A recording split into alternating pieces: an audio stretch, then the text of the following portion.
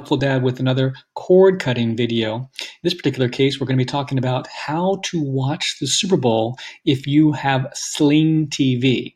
So this is specifically for Sling TV users, what you can do to be able to watch the Super Bowl. If you've got another streaming service, such as DirecTV Now, PlayStation View, Hulu with Live TV, or YouTube, you're going to be good to go because pretty much all of those, at least in most areas, offer the channel that you need, which is CBS. CBS is where the Super Bowl is at on Sunday, February 3rd at 6:30 p.m. And by the way, this is being played between the Rams and the Patriots. If you are going to be voting for the Rams, make sure you give this video a thumbs up because that's who I'm voting for as well, too. So, but Patriots fans will still tell you how to watch this anyway, too.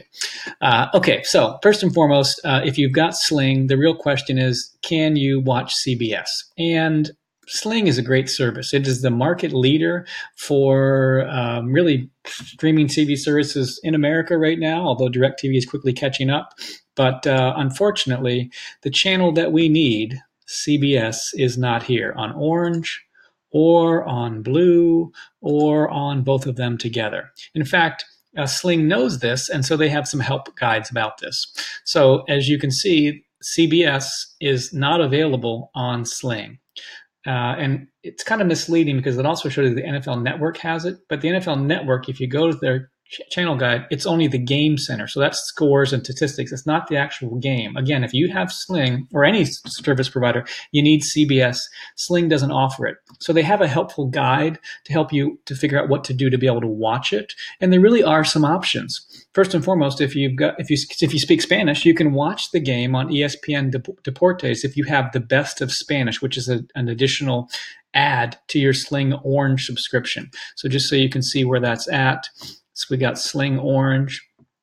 We want the Best of Spanish, which is